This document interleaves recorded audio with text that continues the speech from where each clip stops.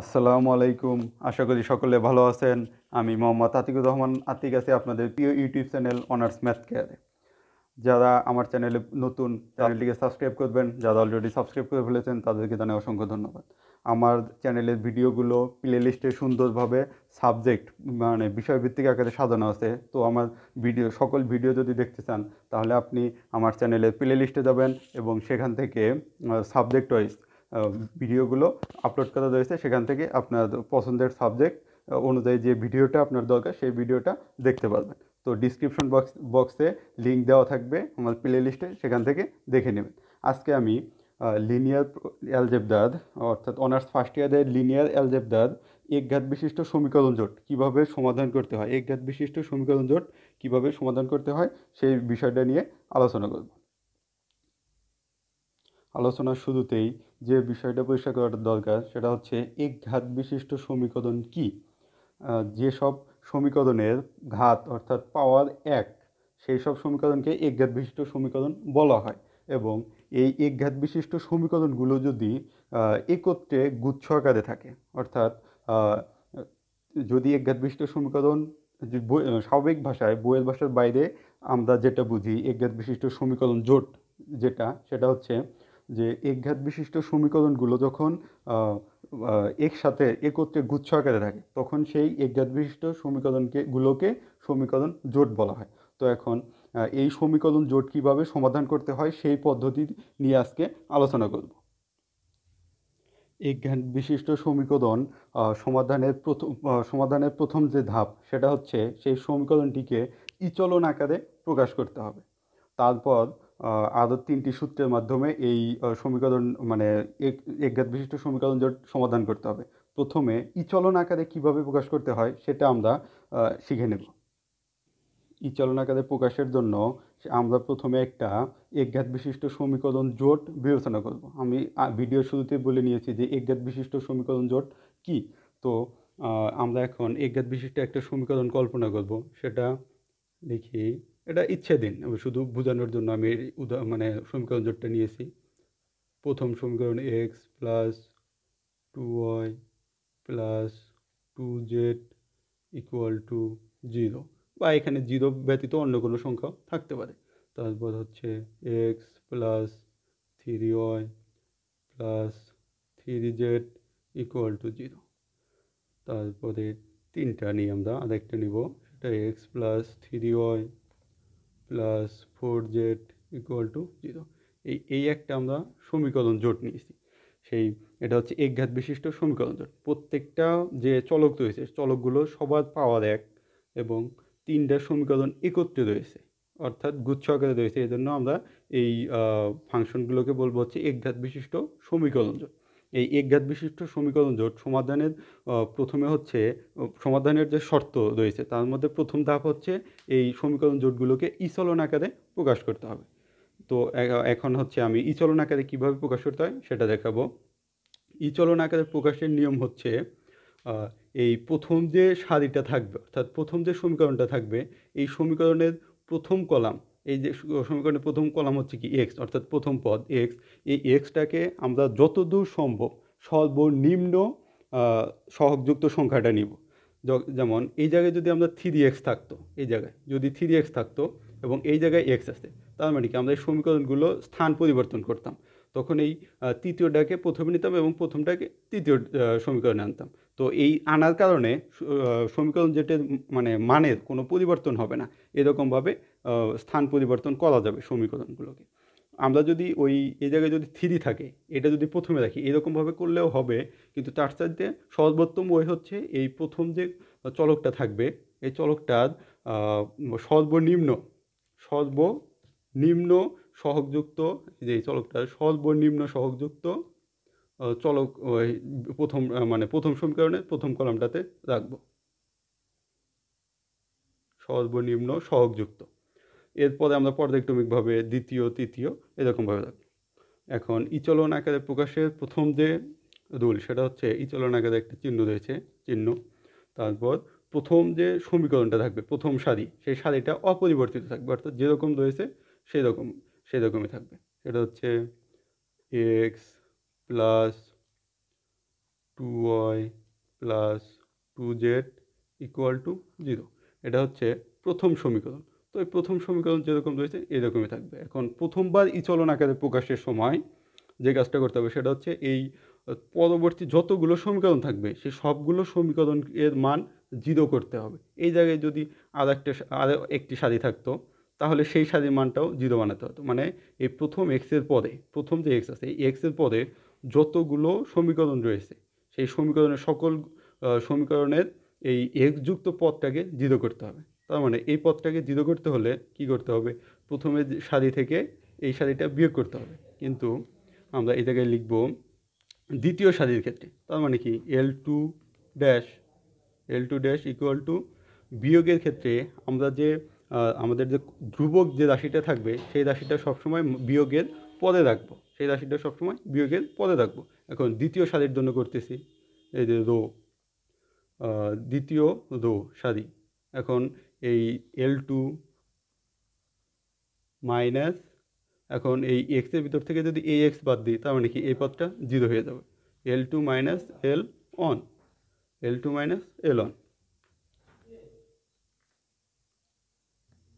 এখন বিয়োগ করে দেব এই প্রথমটা থেকে এক্স, এই এক্স থেকে এক্স বাদ দিলে 0, লেখার দরকার নেই।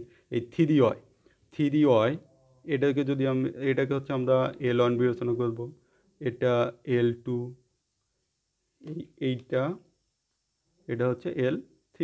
এখন আমরা L2 ড্যাশ এর মানটা নির্ণয় করতেছি, L2 ড্যাশের মানটা নির্ণয় করতেছি। তার মানে যে দ্বিতীয় যে সারিটা রয়েছে এই সারিটা। এখন এক্স এই L2-র ভিতর থেকে L1 বাদ দিতে হবে, তার মানে কি এখানে 0, লেখার দরকার নেই। তারপরে এই L2 থেকে L1 বাদ, তার মানে 3y মাইনাস 2y, তার মানে হচ্ছে y। তিনটার মধ্যে থেকে দুটো বাদ দিলে একটা y থাকে। তারপরে এই তিনটার মধ্যে থেকে দুটো বাদ দিলে প্লাস জেড ইকুয়াল টু 0। এখন এই তৃতীয় সমীকরণের ক্ষেত্রে একই কাহিনী, প্রথম যে পদটা রয়েছে প্রথমবার ইচলন আকারে প্রকাশের সময় প্রথম পদটাকে 0 করতে হবে, তো এখানে 0 করলে কি করতে হবে, L3 এটাকে দ্বারা প্রকাশ করতে L3, তাহলে L3 dash equal to L3 minus L1, L3 বাদ দিলে এক্স এর থেকে এক্স বাদ দিলে 0, লেখার দরকার নেই। তার মানে 3y এর ভিতর থেকে 2y বাদ দিলে হবে y, প্লাস 4z এর ভিতর থেকে 2z বাদ দিলে হবে 2z ইকুয়াল টু 0। এটা হচ্ছে প্রথম ইচলন আকারে প্রকাশের পর আমরা এই আকারে পেলাম। এখন এখন আমরা হচ্ছে দ্বিতীয়বার ইচলন আকারে প্রকাশ করব। তো এখন এটাকে যদি আমরা দ্বিতীয়বার ইচলন আকারে প্রকাশ করি তাহলে যে রাশিটা দাঁড়াবে, প্রথম যে রোটা রয়েছে সে রোটা কনস্ট্যান্ট মানে ধ্রুবক থাকবে, যেরকম রয়েছে সেরকম, x plus 2y plus 2z equal to 0। এখন দ্বিতীয়বার ইচলন আকারে প্রকাশের সময় দ্বিতীয় লাইনটাও অপরিবর্তিত থাকবে, অর্থাৎ y plus Z equal to 0।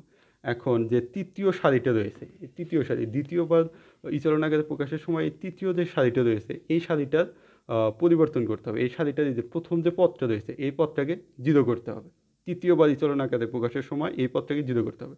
তাহলে কি করতে হবে, 0 করতে আমরা যেহেতু L3 নিয়ে কাজ করব, L3 ড্যাশ সমান, এখন যদি আমরা L1 এর ভিতর থেকে বাদ দিই তাহলে কি এই জায়গায় হচ্ছে আমাদের এক্স পদটা মানে এসে যাবে তৃতীয় সারিতে, তার মানে কি সেইটা মানে ইচলন আকারে প্রকাশ করা মানে হবে না। তো এখন আমাদের যেটা করতে হবে সেটা হচ্ছে এই L2 এবং L3-র সাথে যোগ বিয়োগ গুণ ভাগ করেই আমাদের এটাকে এই পদটা শূন্য করতে হবে। তার মানে কি দ্বিতীয়বার ইচলন আকারে প্রকাশের সময় দ্বিতীয় লাইনটাকে ধ্রুবক ধরতে হবে। প্রথমবার ইচলন আকারে প্রকাশের সময় আমরা প্রথম লাইনটাকে ধ্রুবক ধরেছি এবং সেই লাইনের সাথে অন্য যে সারিগুলো থাকবে সেই সারিগুলো যোগ বিয়োগ করে ইচলন আকারে প্রকাশ করেছি। এখন দ্বিতীয়বার ইচলন আকারে প্রকাশের সময় আমাদের এই দ্বিতীয় সারির ভিতর থেকে তার পরের যে সারিগুলো থাকবে, অর্থাৎ তৃতীয় চতুর্থ পঞ্চম যে সমীকরণগুলো থাকবে সেই সমীকরণগুলো যোগ বিয়োগ গুণ ভাগ করে ইচলন আকারে প্রকাশ করতে হবে। তো এখন এই জায়গায় y plus Z equal to 0, এটা হচ্ছে কনস্ট্যান্ট, এটাকে আমরা ধ্রুবক ধরবো। এই সারির ভিতর থেকে যদি আমরা এখন অর্থাৎ এই y এর ভিতর থেকে যদি এই বাদ দিই তাহলে এই পদটা শূন্য হয়ে যাবে। তার মানে কি L3 মাইনাস L2, এটার ভিতর থেকে এটা বাদ দিলে 0, লেখার দরকার নেই। এই 2z এর ভিতর থেকে z বাদ দিলে হবে z ইকুয়াল টু 0। এটা হচ্ছে ইচলন আকারে প্রকাশের নিয়ম।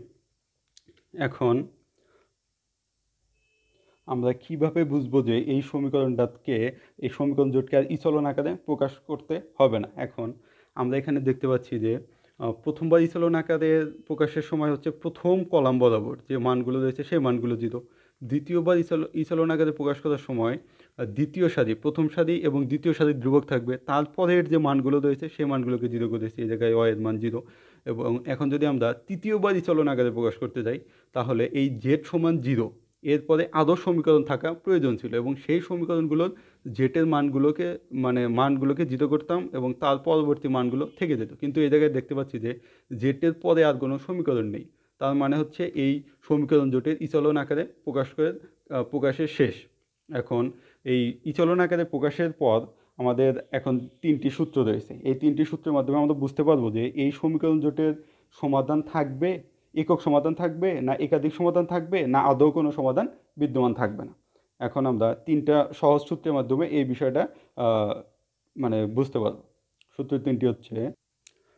3টির প্রথম সূত্র হচ্ছে, সূত্রগুলো আগে বর্ণনা করি তারপর সূত্রের ব্যাখ্যা দিয়ে দেব। প্রথম সূত্রটি হচ্ছে একক সমাধান বিদ্যমান থাকবে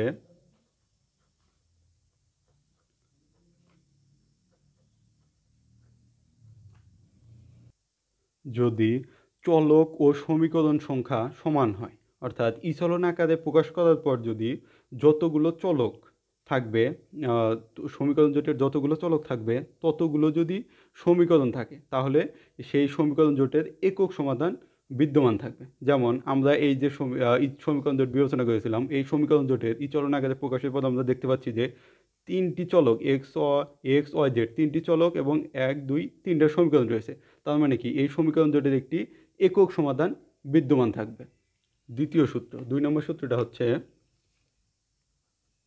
2 নম্বর সূত্রটা হচ্ছে একাধিক সমাধান বিদ্যমান থাকবে যদি যদি চলকের চাইতে সমীকরণ কম থাকে। এটা হচ্ছে প্রথম হচ্ছে একাধিক সমাধান বিদ্যমান থাকবে। দ্বিতীয় সূত্রটি হচ্ছে একাধিক সমাধান বিদ্যমান থাকে যদি ইচলন আকারে প্রকাশের পর চলকের চেয়ে সমীকরণ কম থাকে। অর্থাৎ যদি এই আকারে থাকে যে x1 plus 2x2 plus 3x3 plus 4x4 equal to 0, তারপর হচ্ছে x2 minus x4 equal to 0। ইচলন আকারে প্রকাশের পর যদি সমীকরণ জোটের এই রকম আকার থাকে যে হচ্ছে যে চলকের চাইতে সমীকরণ কম, এই জায়গায় 1 2 3 4 4টি চলক রয়েছে এবং সমীকরণ রয়েছে 1 2টি। তার মানে কি যদি এইরকম থাকে, অর্থাৎ চলকের চাইতে যদি সমীকরণ কম থাকে তাহলে সেই সমীকরণ জোটের একাধিক সমাধান বিদ্যমান থাকবে। এখন এই একাধিক সমাধান বিদ্যমান থাকার পর এটাকে সমাধান করতে আমাদের স্বাধীন চলক বিবেচনা করতে হবে।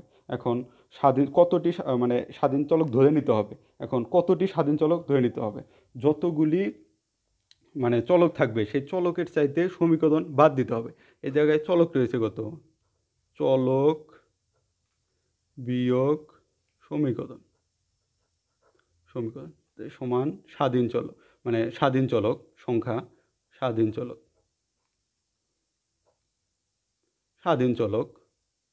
তা এখন এই জায়গায় চলক রয়েছে হচ্ছে স্বাধীন চলক সংখ্যা। আমরা স্বাধীন চলক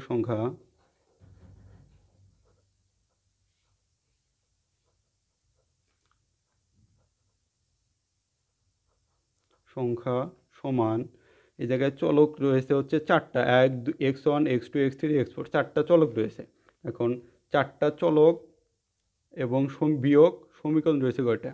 2টা, সমান 2, অর্থাৎ 2টা স্বাধীন চলক রয়েছে হচ্ছে এই সমীকরণ জোটের 2টা স্বাধীন চলক রয়েছে। তো প্রথম সূত্রটা হচ্ছে একক সমাধান বিদ্যমান থাকবে যদি চলক ও সমীকরণ সংখ্যা সমান হয়। একাধিক সমাধান বিদ্যমান থাকবে যদি চলকের চেয়ে সমীকরণ কম থাকে। এখন তৃতীয় নম্বর সূত্র হচ্ছে এই ইচলন আকারে প্রকাশের পর প্রদত্ত সমীকরণ জোটের কোনো সমাধান থাকবে না যদি এক পাশে শূন্য হয় এবং অন্য পাশে অন্য কোনো গাণিতিক ফাংশন। অর্থাৎ তৃতীয় নম্বর সমীকরণ হচ্ছে প্রদত্ত সমীকরণ জোটের ইচলন আকারে প্রকাশের পর সমাধান থাকবে না যদি এইরকম আকার ধারণ করে, অর্থাৎ 0 সমান গাণিতিক মান, 0 ইকুয়াল টু কোনো গাণিতিক মান। অর্থাৎ শেষ লাইনে যদি এরকম একটা সমীকরণ জোট আমরা লিখি, ধরেন এই যে সমীকরণ জোট, এই সমীকরণ জোটটি আমরা লিখব x plus 2y plus 2z equal to 0। এখন এরপর হচ্ছে y plus Z equal to 0। এখন তৃতীয় সারিতে যদি এইরকম থাকে, অর্থাৎ 0 ইকুয়াল টু 8 এইরকম যদি থাকে, এই চলন আকারে প্রকাশের পর যদি এই 0 ইকুয়াল টু 8 এইরকম যদি থাকে, তাহলে সেই সমীকরণ জোটের কোনো সমাধান বিদ্যমান থাকবে না। তো এইভাবে হচ্ছে আমরা একটা একঘাত বিশিষ্ট সমীকরণ জোটের সমাধান নির্ণয় করতে পারি। আমরা এখন একটা উদাহরণের মাধ্যমে এই কথাগুলো ভালোভাবে বোঝানোর চেষ্টা করব।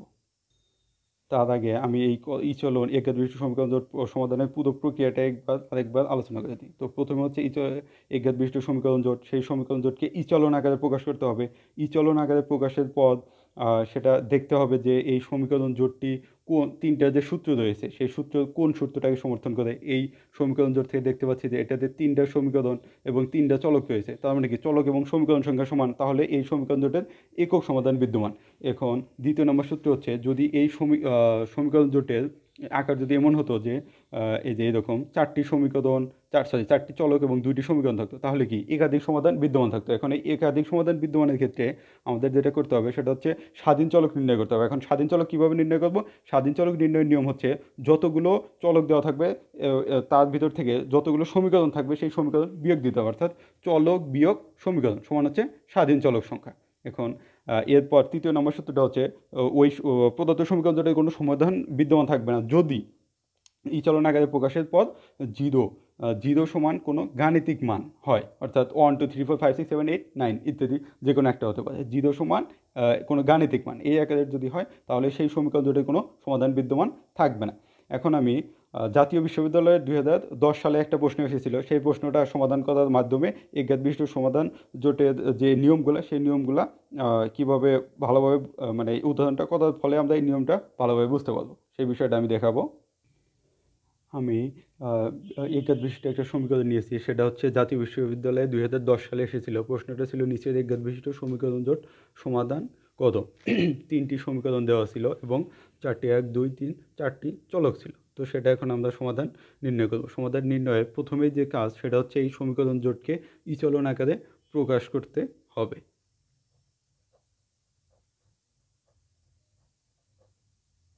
সমাধান প্রথমে হচ্ছে এই সমীকরণ জোটকে চলন আকারে প্রকাশ করতে হবে। চলন আকারে প্রকাশের চিহ্ন রয়েছে, সেই চিহ্নটা আমরা দিব।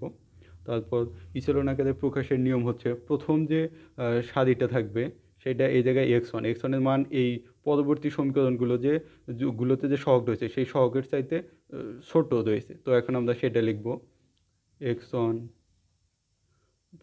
প্রথম যে সমীকরণ দেওয়া থাকবে সেই সমীকরণের কোনো পরিবর্তন হবে না, যেরকম রয়েছে সেরকমই দেওয়া থাকবে, plus 2x2 minus x3 plus 3x4 equal to 3।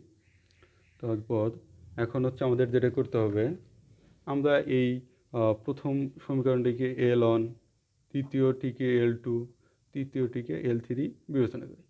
এখন এই চলন আকারে প্রথমবার চলন আকারে প্রকাশের নিয়ম হচ্ছে, এই প্রথম যে চলকগুলো থাকবে এই চলকের মানগুলোকে 0 করতে হবে। প্রথম চলকটা থাকবে, তারপরের যে সারিগুলো থাকবে সেই সারিগুলোর প্রথম কলামটা 0 করতে হবে। তার মানে কি, প্রথমবার অন্তরীকরণের সময় এই x1 এর মানকে 0 করতে হবে। দ্বিতীয়বার চলন আকারে প্রকাশের সময় এই x2টা স্থির থাকবে। এখন এই দ্বিতীয় লাইনের x2টা স্থির থাকবে, তারপরে এই তৃতীয় লাইনের x2টাকে 0 করতে হবে। তো প্রথমবার চলন আকারে প্রকাশের সময় হচ্ছে এই x1কে 0 করতে হবে। 0 করতে হলে কী করতে হবে, আমরা এখন L2 নিয়ে কাজ করতেছি, সেহেতু আমরা L2 ড্যাশ লিখব। L2 ড্যাশ সমান L2, এটা সহগ রয়েছে কত 2, তার মানে L2 থেকে হচ্ছে আমরা ধ্রুবক যে রাশিটা কনস্ট্যান্ট থাকবে সেই রাশিটাকে বিয়োগ করে দেবো। L2 মাইনাস এটাকে হচ্ছে কি 2 দ্বারা যদি গুণন করে দিই তাহলে 2L1। তাহলে আমরা হচ্ছে এই পদটাকে আমরা দ্বিতীয় সমীকরণের প্রথম পদটাকে আমরা 0 করতে পারবো, অর্থাৎ L2 মাইনাস 2L1 এই প্রথম সারিটাকে হচ্ছে 2 দ্বারা গুণন করে বিয়োগ করে দিতে হবে এটার ভিতর থেকে। তার মানে এটাকে হচ্ছে প্রথম L2 মানে 2x1 মাইনাস 2L1, তার মানে x1 তার মানে 0। তারপরে এটাতে হচ্ছে 4x2 মাইনাস এটাকে 2 দ্বারা গুণন দিলে হবে হচ্ছে 4 তার মানে 0, x2 ও 0। এখন হচ্ছে x3 হচ্ছে 4 মাইনাস মাইনাস আর এই মাইনাস হচ্ছে প্লাস 2x3 তার মানে হচ্ছে কত, মাইনাস মাইনাসে প্লাস 2x3 তার মানে হচ্ছে 6x3 তারপরে হচ্ছে 3x4 মাইনাস এই 3 দুগুণে 6x4 তার মানে হচ্ছে কত, এটা আছে 3 আর এই জায়গায় হচ্ছে 6 তার মানে মাইনাস 3x4 ইকুয়াল টু এই জায়গায় হচ্ছে L2 9 তার মানে 9 মাইনাস 3 দুগুণে 6 তার মানে 9 মাইনাস 6 তার মানে হচ্ছে 3 তার মানে এখন হচ্ছে তৃতীয় সারিটাকে হচ্ছে আমাদের নিয়ে কাজ, তার মানে L3 ড্যাশ দিব। এই জায়গায় x1 প্রথম পদ থেকে 0 করতে হবে, এর শক রয়েছে কত 3 এবং প্রথম যে প্রথম পদটার যে কনস্ট্যান্ট সেটা রয়েছে কত 1, তার মানে এর সাথে যদি আমরা 3 দ্বারা গুণন করে এটার ভিতর থেকে এটা বিয়োগ করে দিই তাহলে এই পদটা শূন্য হয়ে যায়। আমরা লিখব L3 মাইনাস 3L1 তো এখন আমরা ক্যালকুলেটর ব্যবহার করেও এই পদটাকে আমরা সমাধান করতে পারি। তো প্রথমে যেটা করতে হবে, প্রথমে হচ্ছে আমরা এই যে L1টা ধরে নিয়েছি এই তৃতীয় কলামটিকে হচ্ছে আমরা x বিবেচনা করব এই পদগুলোকে। এখন এই পদগুলোর পদে হচ্ছে কত, এই প্রথম যে সারিটা রয়েছে এই সারিটাকে হচ্ছে আমরা y বিবেচনা করব। এখন প্রথমে হচ্ছে আমরা যেহেতু লিখেছি L3 হচ্ছে x, এই L3টা হচ্ছে মনে মনে আমরা x মাইনাস এই 3L1টাকে হচ্ছে আমরা y বিবেচনা করবো 3y। তো ক্যালকুলেটরের সাহায্যে আমরা এটা করতে পারবো। তো x হচ্ছে L3 তাহলে আমরা লিখবো x minus 3y, ক্যালকুলেটরে alpha x তারপর হচ্ছে মাইনাস 3 আলফা y, তারপরে যে ক্যাল যে বাটনটা রয়েছে এই ক্যালটাকে আমরা প্রেস করব। তারপর হচ্ছে আমাদের x এর মান চাচ্ছে, এখন x এর মান হচ্ছে যে প্রথম এইটা 3, প্রথম কত 3 তার মানে সেই 3, তারপর ইকুয়াল প্রেস করব। তারপর ওয়াইটা হচ্ছে আমরা প্রথম সমীকরণটাকে বিবেচনা করেছি, তার মানে ওয়াইয়ের মান কত, x1 এর সহগ 1 সেই 1 ইকুয়াল x মাইনাস 3, তার মানে এই প্রথমটার মান 0 লেখার দরকার নেই। এখন হচ্ছে দ্বিতীয়টার ক্ষেত্রে আবার ক্যাল প্রেস করতে হবে। তারপর 6x2 এর সহগ দেখছে কত 6 সেটা প্রেস করব ইকুয়াল টু ওয়াইয়ের মান চাচ্ছে, ওয়াইয়ের মান হচ্ছে এই 2 প্রেস করব। তারপর হচ্ছে 0, এই মানটাও 0, এই মানটাও লেখার তাহলে 0 লেখার দরকার নেই। এরপর হচ্ছে তৃতীয়টা x1 এইটাকে ধরেছি হচ্ছে আমরা x এবং এইটাকে y, তার মানে এইটার সহগ হচ্ছে কত -1, ক্যাল প্রেস করব। তারপর -1 লিখব ইকুয়াল দিব, তারপর ওয়ের মান চাচ্ছে, ওয়ের মান হচ্ছে যে এই -1 সেটা লিখব, ওয়ের মান হচ্ছে -1 ইকুয়াল দেব, মান পাচ্ছে হচ্ছে কত 2। তো এখন হচ্ছে এই জায়গা হচ্ছে +2, তার মানে হচ্ছে 2x3 চলক x3 সহগ হচ্ছে 2 আর চলক রয়েছে x3, সেই x3টা লিখব। তারপর আমরা তৃতীয়টা ক্যাল প্রেস করব।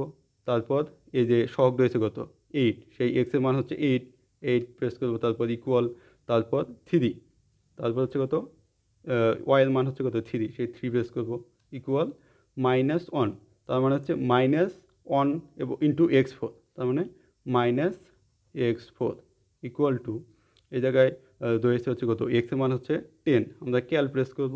তারপর 10 লিখব, তারপর ইকুয়াল, তারপর y এর মান হচ্ছে কত 3 প্রেস করব ইকুয়াল দেব, মান হচ্ছে কত 1 ইকুয়াল টু 1। এটা হচ্ছে আমাদের প্রথম ইচলন আকারে প্রকাশ। এখন দ্বিতীয়বার যেহেতু x2 ডাউন উপস্থিত, তার মানে এই জায়গায় x2 দ্বিতীয়বার ইচলন আকারে প্রকাশ করার পর x2 মানে বাদ। এখন যেটা হবে সেটা হচ্ছে x3টা স্থির থাকবে এবং x3 পদের যে পদটা রয়েছে, x3 পদের যে পদ, এই পদটাকে আমাদের 0 করতে হবে। তার মানে দ্বিতীয়বার ইচলন আকারে প্রকাশের সময় প্রথম যে লাইনটা রয়েছে সেই লাইনটা ধ্রুবক থাকবে, x1 plus 2x2 minus x3 plus 3x4 equal to 3। এখন দ্বিতীয়বার ইচলন আকারে প্রকাশ করার পর আমাদের যে এই পদটা x3টা রয়েছে, এই যে x3 যে নিচের যে পদটা রয়েছে এই পদটাকে আমাদের 0 করতে হবে, অর্থাৎ এই x3টাকে 0 করতে হবে। এখন এই x3টাকে 0 করতে হলে কী করতে হবে, এই যে এল থ্রিটা যে রয়েছে, এল থ্রি রো থ্রি, যেহেতু আমরা এল থ্রি নিয়ে কাজ করবো, তাহলে L three dash equal to এল থ্রিকে হচ্ছে আমরা 3 দ্বারা গুণন করবো। 3 দ্বারা গুণন করলে হচ্ছে কত, 3 দুগুণে 6, 3 দুগুণে 6, 6 x three minus x three, তার মানে three L three minus L two. এখন কিন্তু আমাদের একটা বিষয় মাথায় রাখতে হবে, এখন কিন্তু আর এই প্রথম যে ইয়াটা রয়েছে, রোটা রয়েছে, এই রোটার সাথে যোগ বিয়োগ করা যাবে না। কারণ এই রোটার সাথে যদি যোগ বিয়োগ করতে চাই, তাহলে আমাদের আবার এই এক্স ওয়ান এক্স টু পদ চলে আসবে। তো এইটার জন্য হচ্ছে আমাদের যে দ্বিতীয়বার ইচলন আকারে প্রকাশের জন্য দ্বিতীয় সারি এবং তৃতীয়, মানে দ্বিতীয় সারিকে ধ্রুবক বিবেচনা করতে হবে, এবং ওই সারির ভিতর থেকে পরবর্তী যে সারিগুলো রয়েছে সেই সারিগুলো যোগ বিয়োগ করে মান নির্ণয় করতে হবে। এখন আমরা দেখতে পাচ্ছি এখান থেকে এই 2x থেকে 0 করতে হলে আমাদের যেটা করতে হবে সেটা হচ্ছে এই তৃতীয় সারিকে 3 দ্বারা গুণন করে দ্বিতীয় সারি থেকে, তার ভিতর থেকে দ্বিতীয় সারিটা বিয়োগ করে দিলেই 0 হয়ে যাবে। তার মানে 3 দুগুণে 6, এটাকে 3 দ্বারা গুণন করলে 3 দুগুণে 6x3 মাইনাস 6x3, তার মানে 0। এটাকে 0 লেখার দরকার নেই। তারপরে এটাকে যদি আমরা 3 দ্বারা গুণন করে দিই, তাহলে হচ্ছে মাইনাস মাইনাস 3x4, অর্থাৎ মাইনাস 3x4, তারপর হচ্ছে মাইনাস মাইনাস এবং এই যে এই মাইনাসটা হচ্ছে প্লাস, প্লাস 3x4, 3x4, তারপর হচ্ছে এটাকে যদি হচ্ছে আমরা, তার মানে কি minus 3x4 plus 3x4 0 equal to এই থ্রি, এল থ্রিটা হচ্ছে 3 দ্বারা গুণন, তার মানে কি 3 মাইনাস 3 ইকুয়াল টু 0। আমরা যদি এই 0 ইকুয়াল টু 0 লিখি তাও হবে, আমরা যদি না লিখি তাও হবে। তো এখন যদি আমরা এই 0 ইকুয়াল টু 0 লিখি, তাহলে আমাদের আরেকটা লাইন লিখতে হবে, সেই লাইনে আমরা এই 0 ইকুয়াল টু 0 পরিহার করব। তো আমি আর সেটা লিখলাম না, আপনারা খাতায় যখন করবেন তখন করার সময় এই লাইনটা পরিহার করে এই লাইনটা যদি লেখেন যে 0 ইকুয়াল টু 0, তাহলে এর পরে হচ্ছে আমাদের আরেকটা লাইন লিখতে হবে। আমি লিখে দিচ্ছি সেই লাইনটা। আমরা এখন এই যে দ্বিতীয় সারিটা রয়েছে, এই দ্বিতীয় সারি থেকে আমরা 3 কমন নিতে পারি।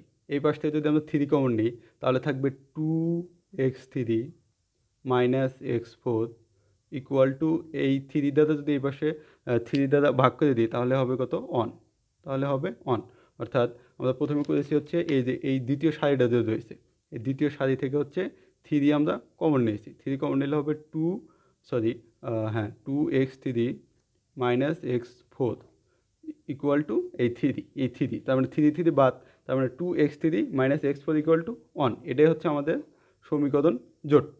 এখন এই সমীকরণ জোট ইচলন আকারে প্রকাশের পর হচ্ছে আমাদের সমীকরণ জোটের আকার দাঁড়াইলে হচ্ছে এরকম। এখান থেকে আমরা দেখতে পাচ্ছি যে কয়টা, 1 2 3 4টে চলক রয়েছে এবং 2টা সমীকরণ রয়েছে, কয়টা, 1টা 2টা। তার মানে কি এখন এটা আমাদের কোন সূত্রের সাথে, আমরা সূত্র জানি 3টা, সেই 3টে সূত্রে কোনটার সাথে পড়তেছে, 2 নম্বর সূত্রের সাথে পড়তেছে, কারণ এই জায়গায় চলকের চাইতে সমীকরণ কম রয়েছে। তো এখন এই চলকের চাইতে সমীকরণ যদি কম থাকে, তাহলে সমাধানের জন্য আমাদের স্বাধীন চলক ধরে নিতে হবে। এখন স্বাধীন চলক, কতটি স্বাধীন চলক রয়েছে, সেই স্বাধীন চলক সংখ্যা হচ্ছে চলক, যতগুলো চলক রয়েছে তার মধ্যে থেকে সমীকরণ বাদ দিতে হবে। অর্থাৎ 4টা চলক রয়েছে, 4টা চলকের মধ্যে 4টা চলক এবং 2টা সমীকরণ রয়েছে, সমীকরণ নম্বর 1 2, তার মানে 4 বিয়োগ 2, অর্থাৎ 2টা স্বাধীন চলক রয়েছে। এখন এই স্বাধীন চলকগুলো ধরে নিতে হবে। আমরা ইচলন আকারে প্রকাশের পর দেখতে পাচ্ছি যে এই সমীকরণ জোটের, আমরা এটা বাংলা ভাষায় লিখে দিব, মানে ভাষায় ইচলন আকার হতে দেখা যায় যে প্রদত্ত সমীকরণ জোটের 4টি চলক এবং 2টি সমীকরণ বিদ্যমান, সুতরাং ইহার একাধিক সমাধান মানে বিদ্যমান। এখন একাধিক সমাধান বিশিষ্ট ফাংশনের মানে সমাধান নির্ণয় করতে আমাদের স্বাধীন চলক ধরতে হবে। এখন এই স্বাধীন চলক সংখ্যা হচ্ছে, এখন এই স্বাধীন চলক সমান হচ্ছে চলক বিয়োগ সমীকরণ। এই জায়গায় চলক রয়েছে 4টা, বিয়োগ সমীকরণ রয়েছে 1টা 2টা, তার মানে স্বাধীন চলক সংখ্যা হচ্ছে 2টা। এখন আমাদের এই 2টা স্বাধীন চলক ইচ্ছা মতো ধরে নিতে হবে। তো এখন আমরা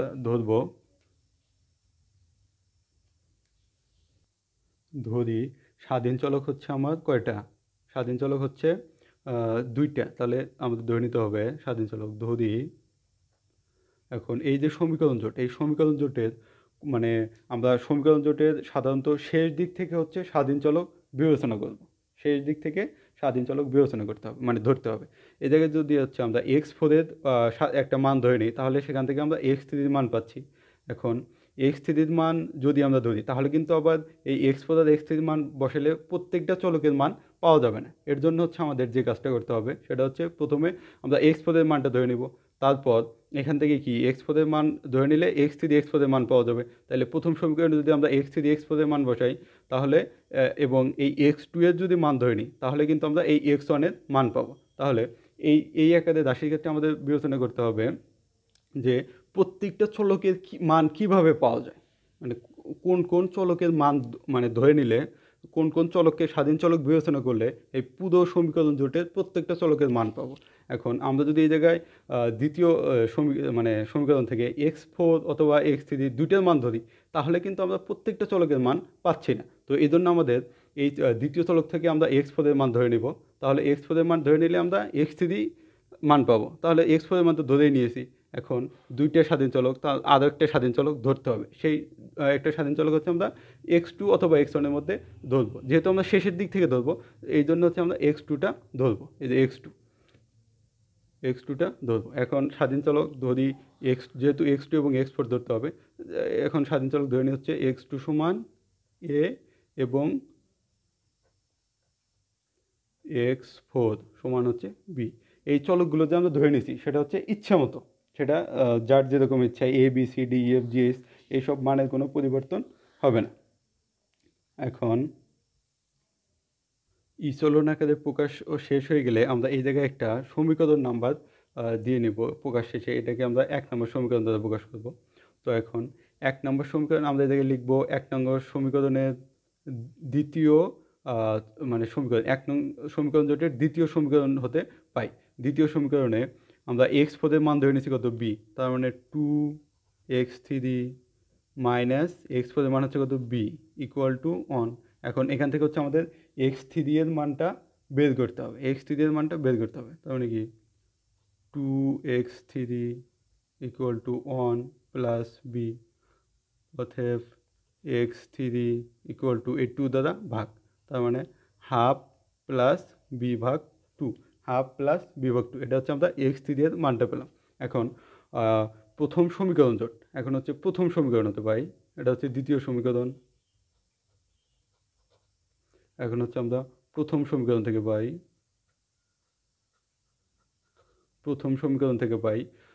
এক্স ওয়ান। প্রথম সমীকরণে দেওয়া আছে কত এক্স ওয়ান, প্রথম সমীকরণে দেওয়া আছে এক্স ওয়ান। সেই এক্স ওয়ানের মান আমরা জানি না, এক্স ওয়ান। তারপর আছে হচ্ছে কত প্লাস 2x2, এক্স টুর মান আমরা ধরেছি কত হচ্ছে এ, তার মানে 2a, এক্স টুর মান হচ্ছে এ। তারপর হচ্ছে মাইনাস এক্স থ্রির মান হচ্ছে কত হাফ প্লাস বি ভাগ 2, এক্স থ্রি মানে জায়গায় পেয়েছি মাইনাস হাফ মাইনাস বি ভাগ 2। তারপর প্লাস 3x4, প্লাস 3x4-এর মান হচ্ছে ধরেছি কত বি ইকুয়াল টু 3, এখন আমরা এটা ক্যালকুলেশন করে এক্স ওয়ানের মানটা বের করব। এখন x one implies x one equal to 3 minus 2a plus half plus B ভাগ 2 মাইনাস 3b।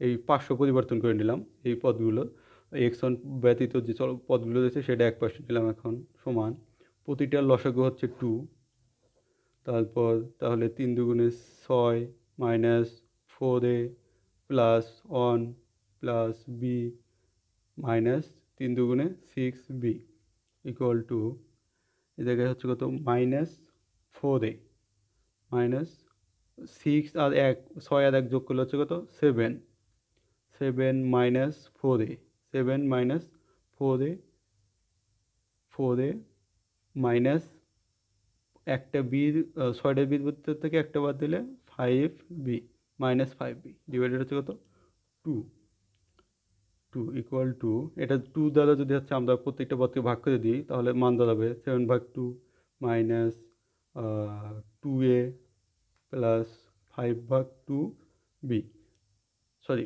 মাইনাস 5 ভাগ 2b, এটাকে মাইনাস হবে মাইনাস 5 ভাগ 2 মাইনাস 5 ভাগ 2, এই জায়গাতে হবে মাইনাস। আমরা এক্স ওয়ানের মান পেলাম ইমপ্লাইজ x1 সমান 7/2 minus 2a minus 5/2b 5/2b। এখন আমরা লিখব নির্ণয়ে সমীকরণ জোটের সমাধান x1 ইকুয়াল টু 7/2, এই মানটা 7/2 মাইনাস 2a মাইনাস 5/2b। তারপর হচ্ছে x2, তারপর হচ্ছে কত x2 ইকুয়াল টু, আমরা x2 এর মানটা ধরে নিয়েছি কত, x2 এর মানটা ধরে নিয়েছি হচ্ছে a, x2 এর সমান হচ্ছে a, সেটা লিখব a। তারপর হচ্ছে x3 ইকুয়াল টু, এই যে x3 মান আমরা পেয়েছি হচ্ছে half plus b/2, half plus b/2। তারপর হচ্ছে x4 ইকুয়াল টু, x4 এর মান আমরা ধরে নিয়েছি হচ্ছে কত b, x4 এর মান হচ্ছে b, যেখানে এই এ ও বি যে রয়েছে, এই এ ও বি যে কোনো হচ্ছে বাস্তব সংখ্যা।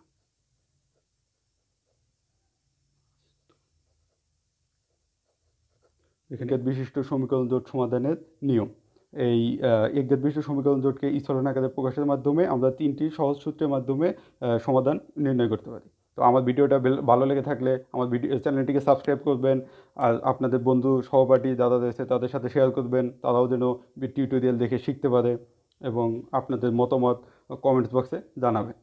ধন্যবাদ সকলকে।